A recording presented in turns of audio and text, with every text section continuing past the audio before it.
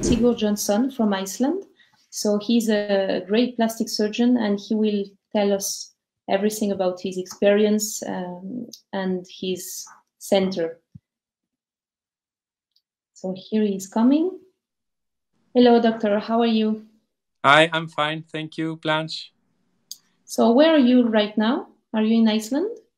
I'm in Reykjavik, Iceland, yes, at my private clinic here in the center of Reykjavik. So we're done for the day. It's been a really quiet weeks now, the past 3 or 4 weeks, with no surgery at all because of the coronavirus. But we are hoping to be operating fully again in the beginning of May. Okay. And over there in Iceland, I read that it is quite well managed, apparently. So it might be okay compared to other. Yes, we thought through a very strict policy with all of the people coming from abroad, tourists and Icelanders coming back from abroad. Everybody went on 2 weeks quarantine, and we have done a lot of testing, probably the most testing in the world per capita. This is what I heard. Yeah. So and the police is actually, a team with the police is actually tracing all of the infections. So and targeting people that should be in quarantine. So it's a lot of work done by the police and the health administrators. Great. So you will be able to go back to surgeries probably quite soon then. Hopefully, we were thinking about having closed until June, but now we're because of the pandemic in Iceland isn't so severe. They're talking about beginning with elective surgery already in the beginning of May. Okay, good. So I would like you to present yourself a little bit, your path until now, and your experience with transgender surgeries. And also, I know you used to work, or maybe you still work in another country. So yes, I still work in Sweden. I am 40 years old and started in plastic surgery 10 years ago. After my residency in general surgery here in Iceland, and I moved abroad to Stockholm in Sweden to do my plastic surgery residency, where I lived in Stockholm with my family for 9 years, and we just relocated back from Stockholm to Reykjavik last summer. And I work. I have a private clinic here in Reykjavik, and I work at the University Hospital here in Iceland in Reykjavik. And then I work at least 1 week a month in Stockholm at the Karolinska University Hospital, the biggest university hospital in Sweden. And I have been doing transgender surgery for almost 10 years now. We saw a huge increase in patient numbers when I was starting my residency in Stockholm, and there was an opportunity for me with going into transgender surgery, and really early on in my residency I got a huge interest for that. So that has been my main focus the last years, and I've been doing a lot of research as well on transgender surgery, and I did a PhD, which I finished in 2016 on transgender surgery. And then after that, it has evolved. I've been traveling around the world for example, Sapphire, to teach other surgeons to implant your devices. So it's been a really fun 10 years of transgender surgery. So what kind of surgeries do you perform actually for transgender patients? Basically, I do both female to male and male to female. So both masculinizing surgery and feminizing surgery. And the big surgeries like phalloplasties and vaginoplasties I do in the university hospitals on both Icelandic and Swedish patients. And then what I can do at my private clinic are smaller surgeries like mastectomies for transgender males and secondary surgery after vaginoplasty, and last but not least, implantation of devices for phalloplasty. Okay. Can you tell us a little bit about the techniques you maybe you use or you prefer for the phalloplasty and the vaginoplasty? I do mostly penile inversion vaginoplasty, and with an addition of scrotal skin if it's needed. For phalloplasty, I've done mostly ALT and radial forearm flap, which are the most common flaps used. And even more of the ALT in the later years. Okay. So there's a trend moving towards, I think, to doing more ALT with a more conspicuous scar and tissue that is more reliable, has thicker skin. So, and ALT has clear advantages in that, but on the other side, radial forearm flap is still probably still the gold standard for phalloplasty because of the availability of nerves and that the skin and the subcutaneous fatty layer beneath the skin is in most cases not that thick. I see. That can be a problem in the ALT. Absolutely. ALT flaps, yeah. So do you choose the phalloplasty, the kind of technique according to the patient's desire, or what are your how do you? Yeah. The patient desire is the first question. What does the patient want, and what does the patient not want? And I go through a series of questions discussing with the patients what do they really want from their phalloplasties. What are they? And excuse me? Well, yeah, you go through the expectations of the patient. Exactly. Yeah. And then you choose together with the patient the appropriate operating technique. I see. And we have a lot of questions about the urethral lengthening. So I wondered, as a plastic surgeon, actually, if you do a urethral length phalloplasty or not, or what is your position with this? Yeah, we do urethral lengthening, and most of the cases when the patient desires urethral lengthening and the ability to pee and standing, we use the radial forearm flap. But I've also used the skip flap from the groin as for urethral lengthening. But actually, the reality in Sweden has been in the last years that many patients are choosing not to get urethral lengthening. Okay.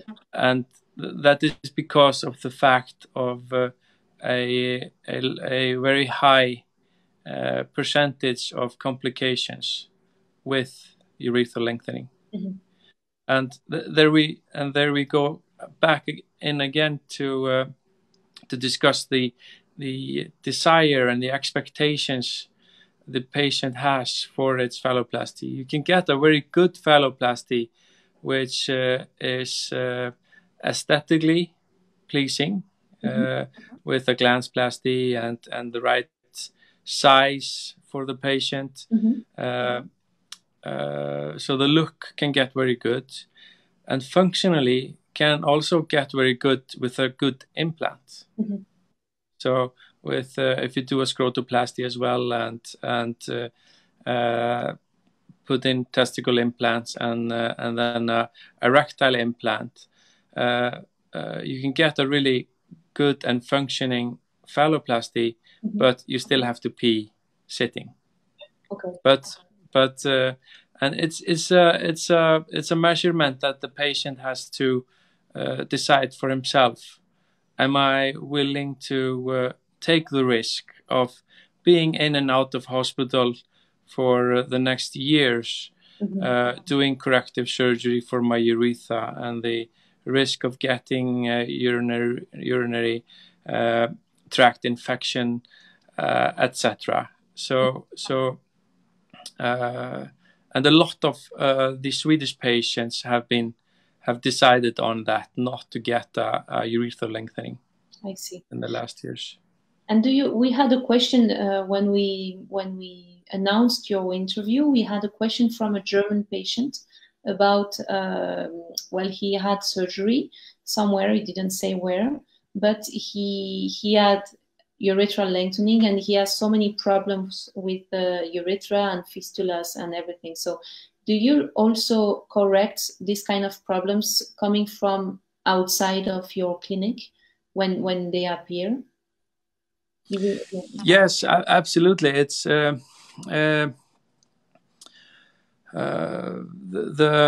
just have to plan very carefully if we do correction surgery on urethral fistula or stenosis. So with the right X-rays and urodynamic research beforehand, but that is absolutely done here at my clinic. I see. So we had a question about my colleague who is asking if you do also metoidioplasty. I actually haven't done so many metoidioplasties. We have 2 centers that are very active in Sweden, and we decided a long time ago that we would focus on phalloplasty, and the other center would focus on metoidioplasty. I see. However, when you're doing a phalloplasty with urethral lengthening, you kind of do a metoidioplasty while you're doing it. So I have done some metoidioplasties, but no, that has not been a main focus. Okay, I see. And about urethral lengthening, we just received 2 questions. So the first one is, can the urethral lengthening that has been created be placed back to its original spot without too much complication, or post-void drip?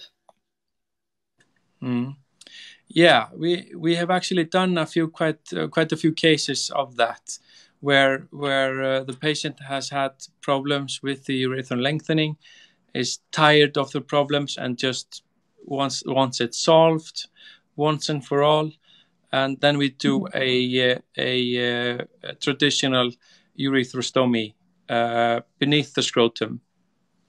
So you just get a urethral opening beneath the scrotum, and you pee while sitting again. Okay, and it's not generating any big complications. No, it actually shouldn't, and post-voidal dripping and such can be addressed with medication as well. Okay. So you don't always need a surgical solution for that. I see. So I think we have a next patient of yours who is saying, I can tell that I'm very happy with my urethral lengthening surgery. I did get a repair surgery, and I'm very happy with the results, so thank you. So that's good. Good feedback. Okay. So we talked a little bit about the implants. You offered to make a tour of the clinic. So do you want to do it now, or do you? Yeah, the clinic. Yeah, it's as I said, located in the center of Reykjavik, and here's the office, and we are 3 plastic surgeons working here.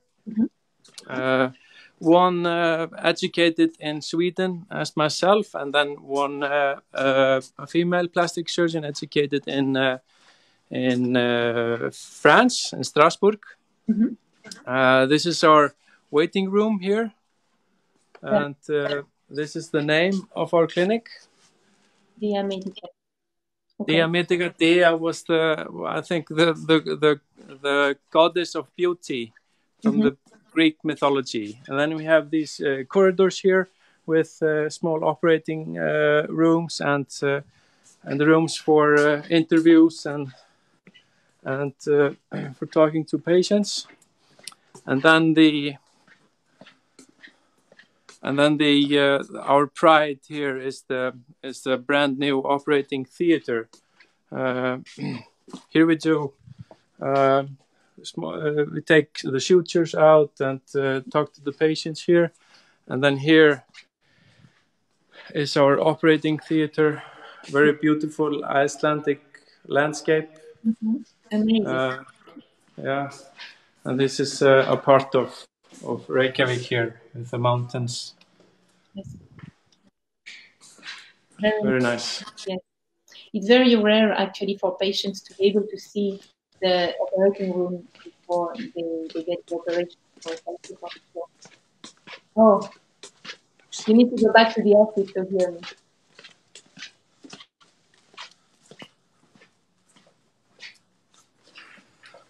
Yes, I was saying thank you for the tour because it's very rare that patients, you don't hear? I can't hear you. I can. Maybe they can hear me live on Facebook. I don't know, but yes. I can't hear you, Blanche, now. Okay. What should we do? Okay. Should we close it down and restart? Okay, you can sit down. Yes. Yeah. Should we do that? Yeah. Okay. Sorry about all of you who are listening to us. We already had this small problem before, so we will wait for the doctor to come back to us. And if you have any questions, you can ask them. I also have many questions for this doctor. I was with him in Lyon, in France, last year for some surgeries. So here he is again. Can you hear me? So you're back on the live. 1-0. Here you are. Yes. Great. Yes. So I was thanking you for showing us the room because it's not so easy for patients to be able to see operating rooms before surgery. So I think it's nice for them to be able to see that. Yeah. So we received a question from Kyle who is saying, do you make as well MLD phalloplasty? Like from the big dorsus? I've done very few cases, but we like the ALT and the radial forearm flaps better. So I haven't done a lot of those before. So you most focus on the leg and the arm. Yeah. So question about the implant from Jonah. So I propose before we answer this question that you talk a little bit about your experience with this, with the Zephyr implants and in malleable and inflatable one in both countries. And also if you can tell us if you had experience with other kind of devices, actually, other than Zephyr. Yes, we before Sapphire came on the market, we were using AMS, Ambicore, and Spectra. Okay.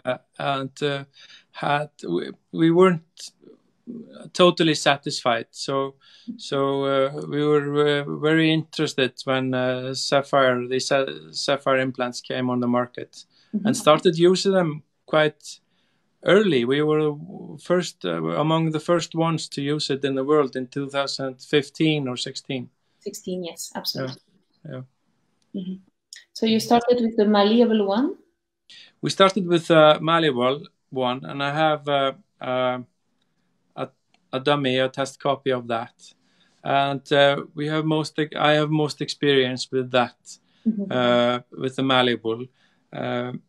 And the biggest advantage of this implant is the plate, I think, because the other ones, the other erectile implants that were designed for cisgender biological males, they weren't suitable in my opinion, because there was so much instability of the implant, and that was creating a sex life that wasn't functioning with penetration, and it was creating problems with erosion. So I think it's a big advantage if you can get the implant really stable. And the other advantage I see is the width of the implant. Is when you need it, sometimes you need the width for the phalloplasty. Then it's very good to have, and it's very, you can always reduce the width if you need it, and there's also in your assortment a narrower. Yeah, exactly. It's a narrow. This is a regular size, let's say. Yeah, and it's really, really important in beforehand to choose the right size of the width of the implant. So because erosion, the implant coming out is a big problem for all erectile implants, also for cisgender men. So it's really important to discuss with the patient and get a size that is fitting. Absolutely. And how do you attach the plate to the pubic bone? I attach the plate with non-absorbable sutures, like Prolene or Etibond.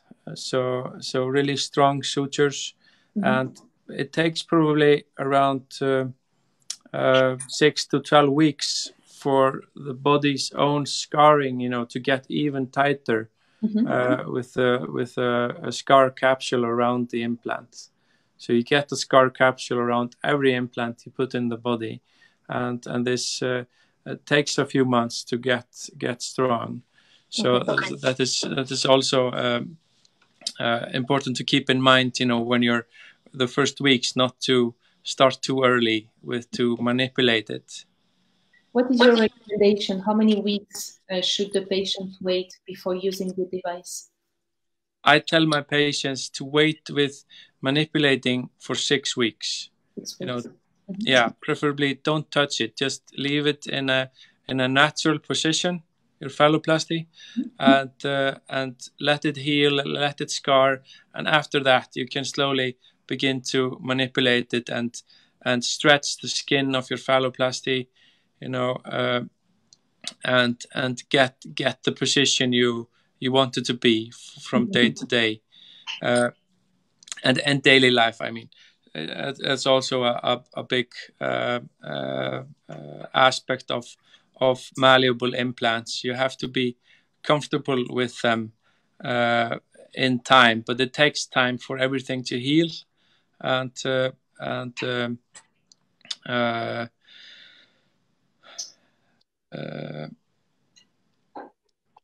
you shouldn't start too early with manipulation or having sex with it. Yeah, it might damage the sutures actually on the pubic bone and move the device inside. Right? Exactly. Yeah, that is a main concern. It can of course get a little loose somewhere, and a little bit, mobility. If it's just a few millimeters, one lifting somewhere, it isn't the end of the world. You could live with it, or you can go back inside in surgery, in a small half-an-hour surgery, put some sutures back. Okay. Yeah. And this would be a general surgery, general anesthesia, or local for this restructuring? That probably can be done in local, but I actually always use general anesthesia. I see. And able to answer a question you received about it? Yeah. I've done a few cases of the inflatable, and it's also a good implant with the advantage of yeah, I have one myself here, a dummy, but we'll use yours. Yeah, Yeah. This cost a lot of money. Yeah, So yeah. So and the advantage, of course, is the aspect of it being inflatable, so you don't have to manage a half erection, which you can have when you have a malleable implant. And it has also the advantage of the plate. As you can show here, which the malleable has as well, and it has an advantage of the pump being shaped as a testicle. So you use that instead of a prosthetic testicle. Yeah, so you don't have all three tests, like three testes, or one test is way smaller than the other one. Yeah, but biologically, one of the testicles with cisgender men is very often a little bit smaller than the other. So I present this to my patients as a non-problem and encourage them to get just one prosthetic testicle and then this one in the other scrotum. I see. And when you do the glanoplasty, is it really helping for you to design the glands or not specifically? It doesn't hurt to have it, I think, if it's not too wide and big and pushing on the phalloplasty. In some cases, I have had to, and that's a good advantage of the silicone glands on the implant, that you can reduce the size of it. So in some cases, I have done that. Okay. But and maybe the main advantage for the patient is you get a really good stiffness in the glands. So it doesn't get droopy like a Snoopy deformity on the glands. So yeah, I wouldn't change that on the implant. I would still have it on if I were to decide. Yeah. It's a good news, because actually probably next year we will have removable glands, but you will be able to choose according to the phalloplasty if you want to do this, or if you want something more plain, so it's not so big. That's good. So we received a question from Jonas, who is asking, how is the success rate with the pump at Karolinska? I've heard different rumors about I've heard different rumors around it is that it has been stopped. It's the pump. Yeah, we've done a few cases on at Karolinska, and we have had not many, maybe 3 or 4 of the inflatables, and we have had to take in 1 or 2 out. So the because of problems with infection, one, and then a problem with the implantation itself, which was pushing too much on the phalloplasty. So it was a security procedure not to damage the phalloplasty. I see. And the patient got a malleable instead. Okay. But in general, erectile devices there are high rates of complications.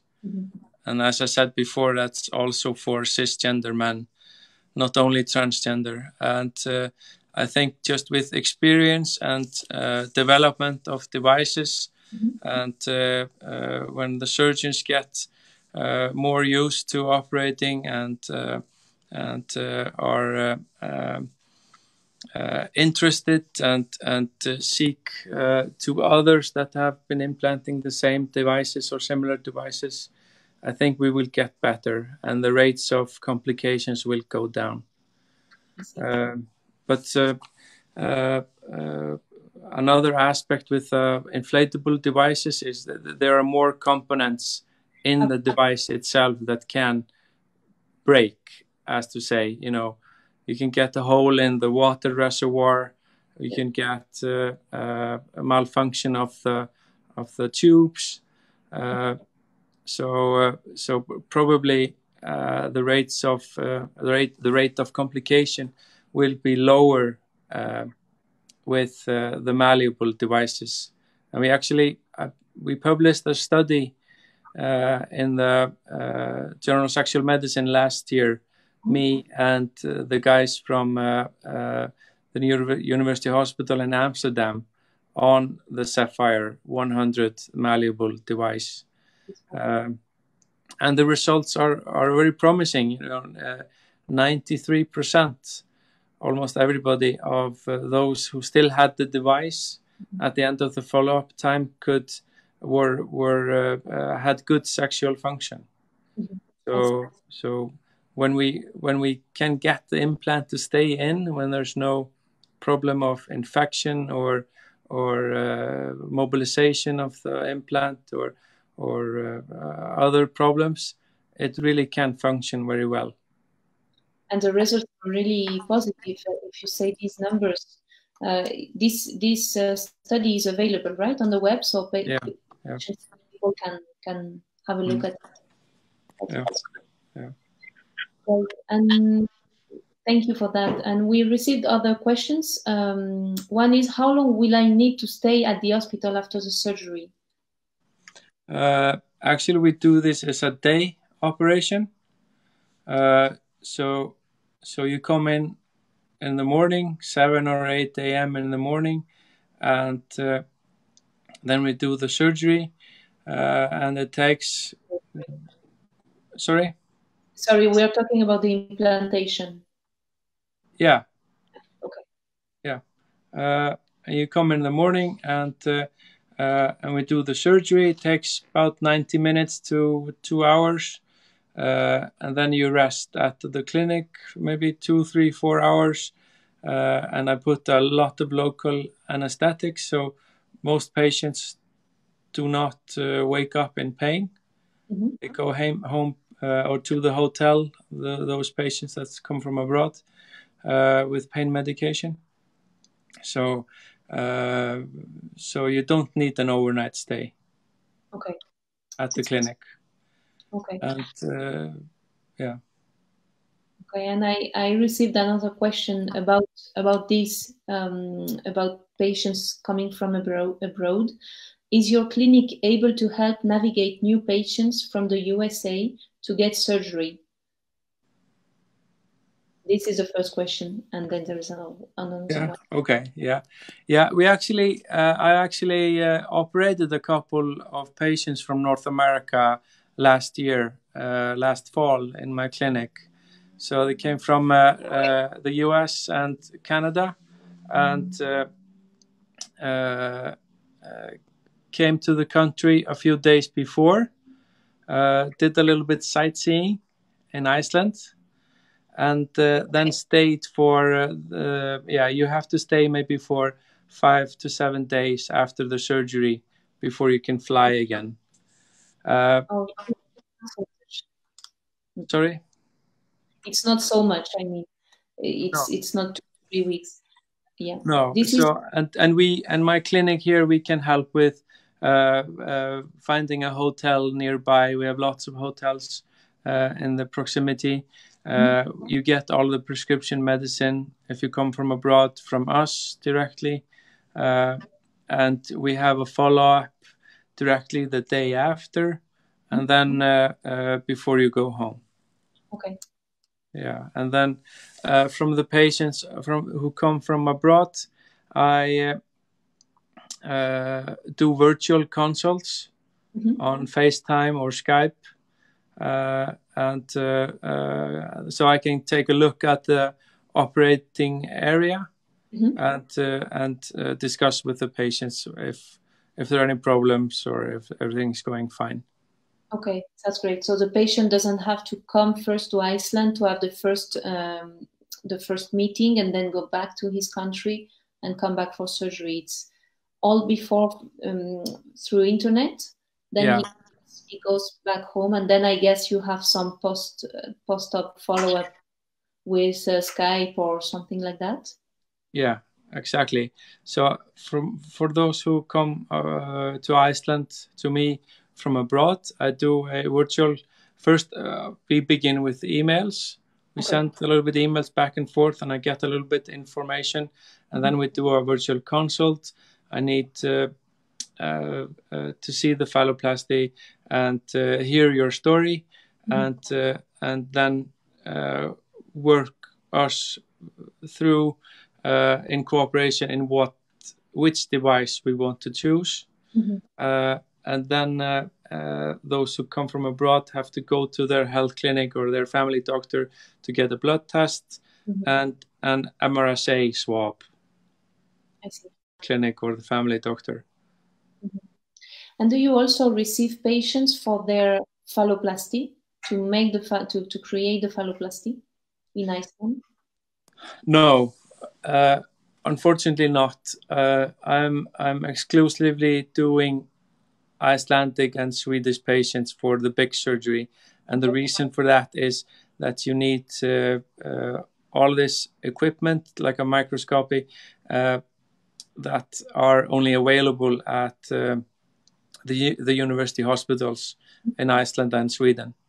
Okay, so you can use patients from abroad for some revisions, maybe for urethra revisions and implantation. Yes, exactly. Yeah. I see.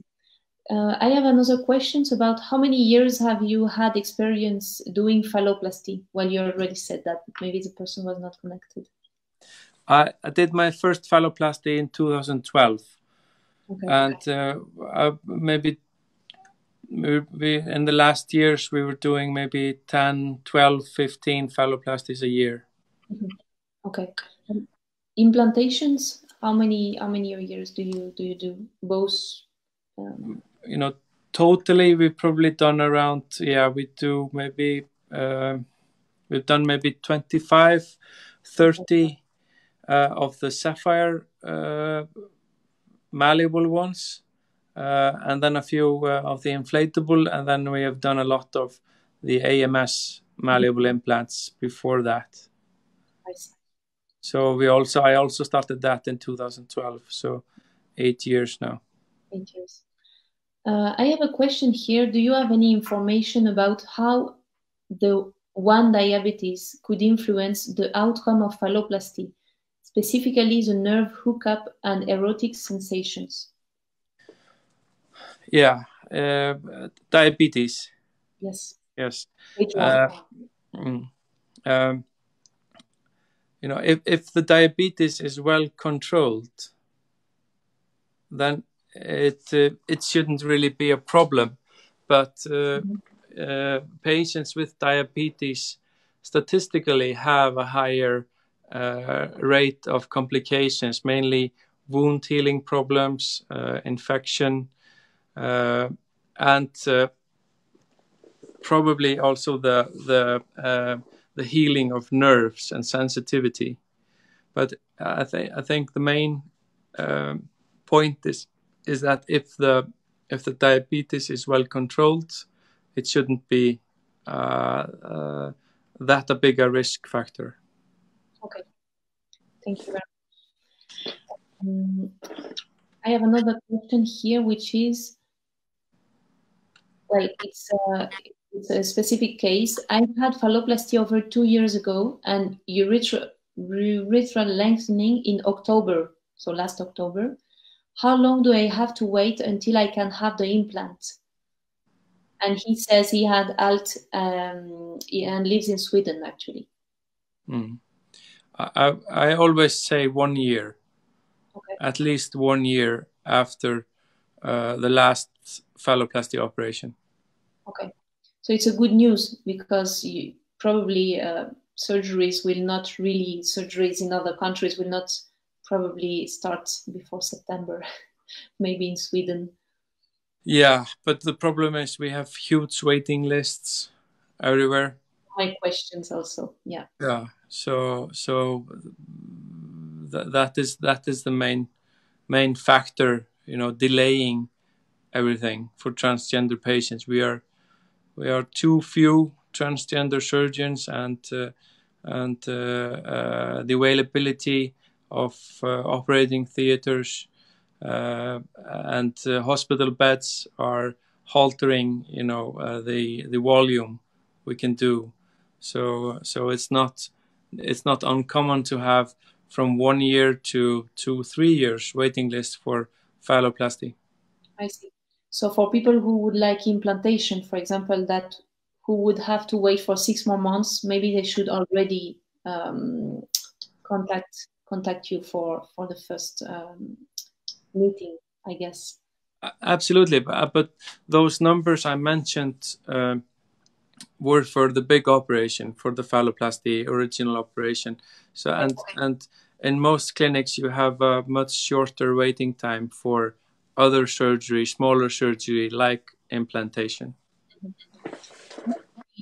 More or less the waiting time for implantation for now. At my private clinic here, it's about 6 months. Okay. And at my hospitals where I work in Reykjavik and in Stockholm, it's about 1 year. Okay, good. So Jonas, you know what you have to do. You have to call the secretariat. Jonas probably knows. Probably. And has called them, yeah. So I had several questions about the costs. I guess it really depends on the cases. So can I put you in contact with the persons asking for the costs for people abroad after the interview? Absolutely, you can. My email address is hannes@deamedica.is. So everybody's free to send me an email. Thank you very much. Yeah. Good. So I had another question.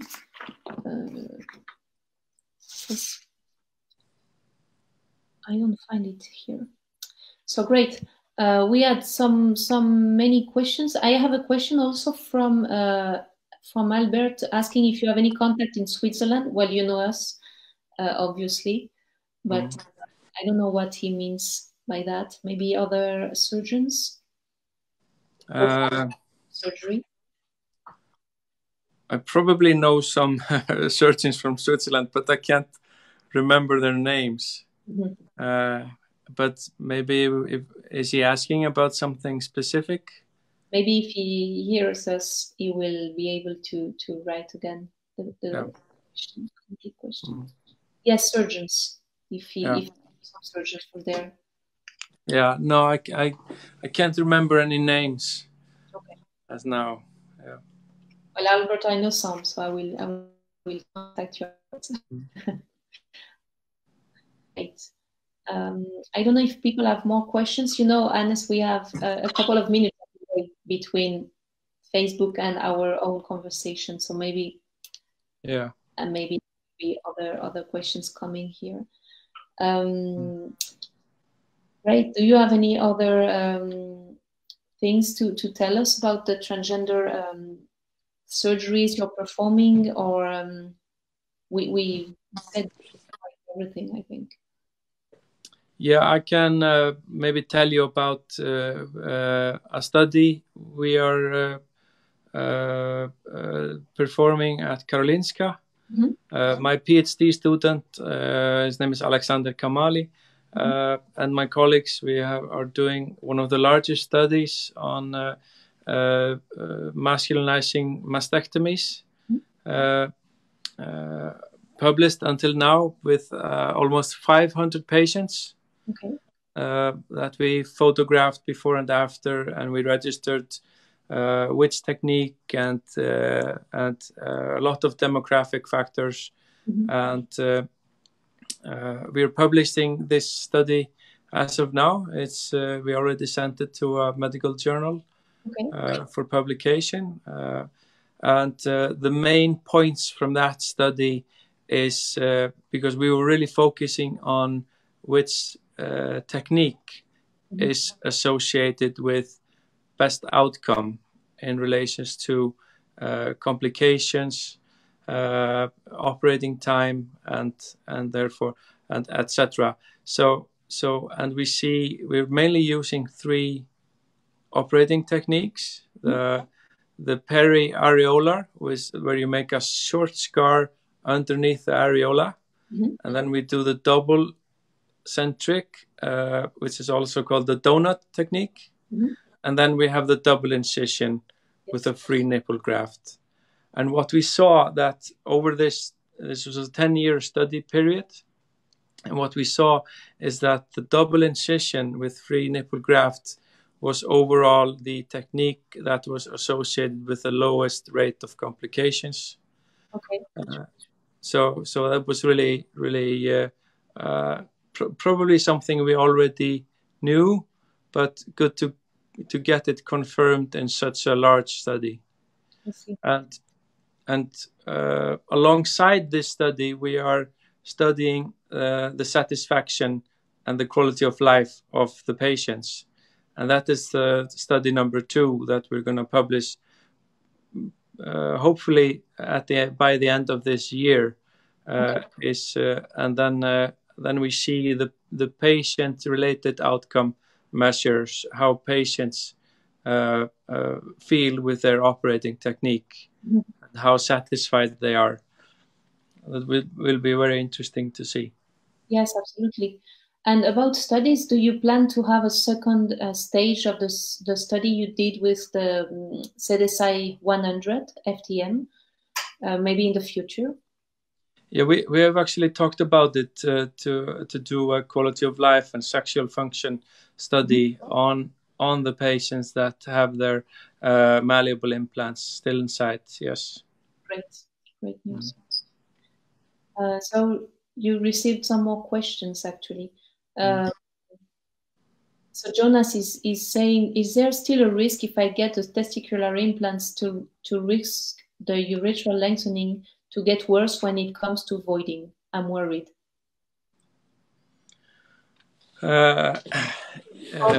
No, I've actually never seen a complication with the urethral lengthening when you're implanting testicular implants. So we try to stay as far as we can away from the urethral lengthening, and just do the testicular implantation on the scrotal skin. So it would not squeeze or push the urethra, actually. No. The scrotal skin is so soft and pliable that is. I've never seen that as a problem. No. Okay. And I just want to add that what you said about this testicular implant, actually, it's a very small.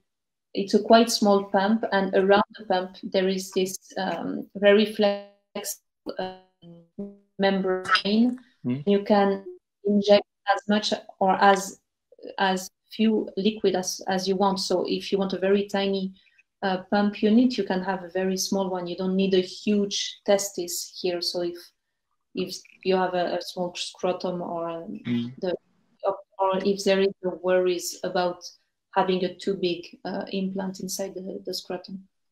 Yeah. And question about, so it's a foreign patient. I think he's from Canada, but I'm not sure. Duncan, if you want to tell us where you're from. So he's saying, so surgeries probably won't be starting up till around fall. He's meaning about the waiting list, I guess.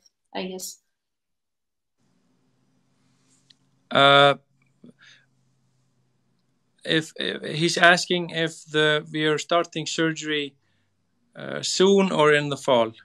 If he wants, I guess, surgery or implantation, if he calls you now, he might have a date around fall, actually. Yes. Okay.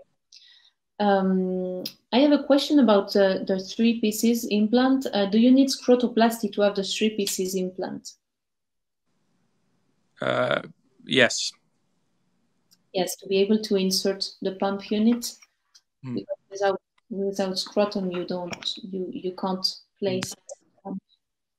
Yes. Great. So hopefully this virus will let us travel again. I want to go to Iceland to visit you, and really other people want. So I don't have more questions. I'm really happy that you gave us your time after your day of work. So thank you very much. Thank you. Probably we will receive some questions after the live. So I will forward you the questions so we can keep answering the people to their questions. Okay. Yeah. Great. So thank you very much. Thank you to all of you who have been watching this live, and see you soon around. Bye-bye. Thank you. Bye.